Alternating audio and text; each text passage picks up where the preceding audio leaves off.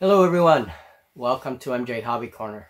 Well, today I have something a little different. I want to make this aware here on my channel. Since I have a platform, it's a small platform, but I might as well report it here as well. As you guys know, I'm online. My information, a lot of my information is public, and this morning I received an email that was disguised to be an email from PayPal, and I do have a PayPal account. And so in this email there was like a report of a very big charge, something like over $700. And so I naturally became alarmed, and I went to my PayPal account. There was a number on this website, and I made the mistake of calling this number because it looked so legit.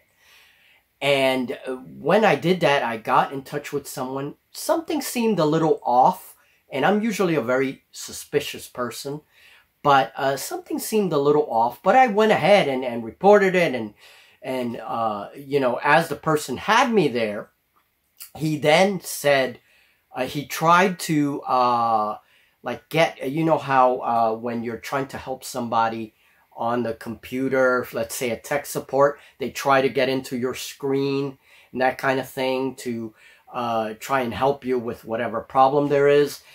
Well, this person tried to do that and asked me for a little bit of information, and I still didn't catch on until the person asked me to download this program. The Quick Assist was not coming in, it was buffering, fortunately. However, again, I made the mistake as I'm talking to this person. My alarms didn't go off yet. Finally, the person asked me, well, download this program.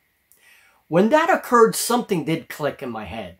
I said, So the app was called AnyDesk, okay? And so when I clicked on it, which again is another mistake, this conversation should have ended right away.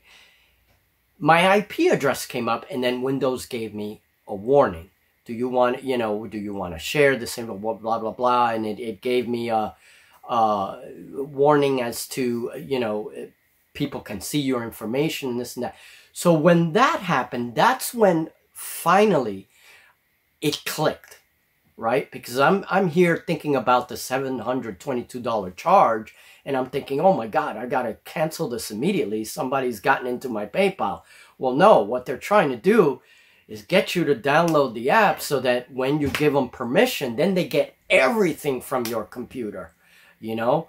So it's an identity theft tool, basically. And so fortunately, that's when things clicked. I shut everything down. I got off the phone. I had to go back into my PayPal. I reported, forwarded a copy of the email to phishing@paypal.com. And so if you ever have this problem, send the email right over there, and then they'll work with law enforcement in order to investigate and see, you know, what's going on. And so after that, I had to call my internet service provider, alert them of the problem, and see if there was anything, like if they had my IP address, you know, what's going to happen and all this other stuff. So fortunately, not a problem. The IP address can easily be changed. They do have a pretty tight security measure there, but at least I reported it to my internet service provider. And I also called my bank, and there may need to be, you know, just to report it.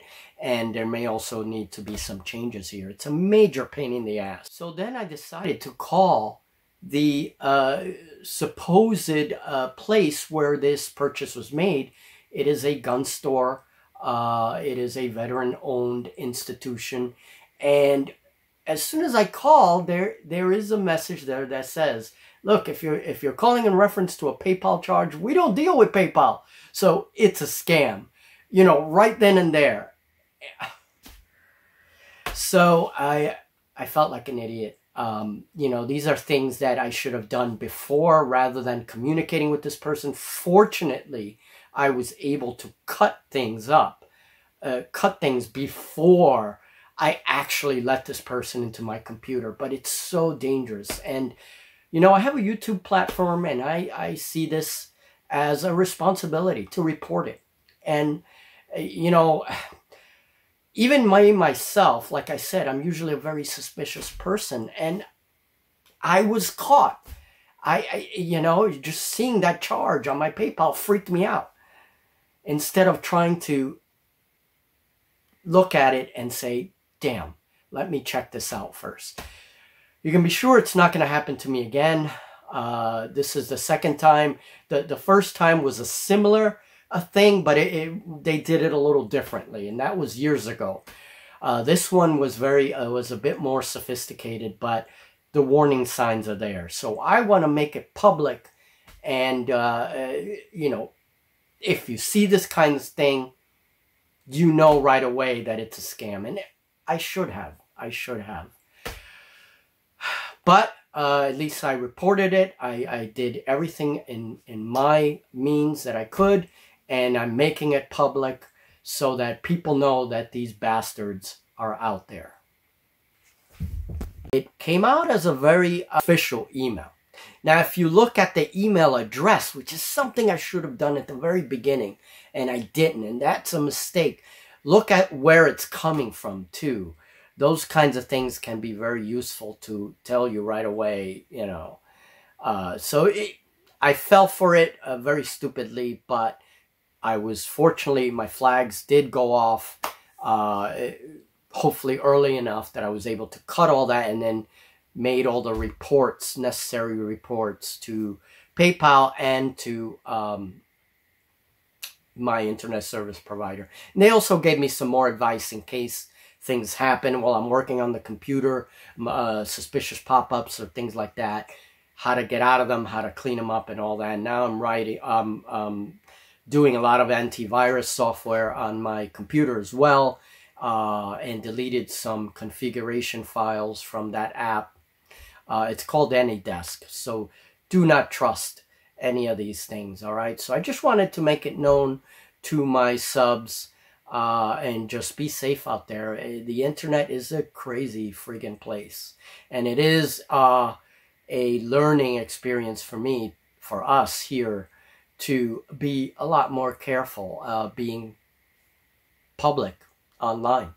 So, all right, folks, have a good one. And yep, this is just a little message to alert people, and be safe. We'll talk very soon. We'll talk in the next video. Hopefully, unfortunately, this is going to take a good part of the day. I was working on MJ's Scratch Builder Monthly, and unfortunately, I had to stop all that work to take care of this. This is very important. So, yeah, we'll talk on MJ Hobby Talk. That will end the month. And thank you, folks. And please, please be safe out there.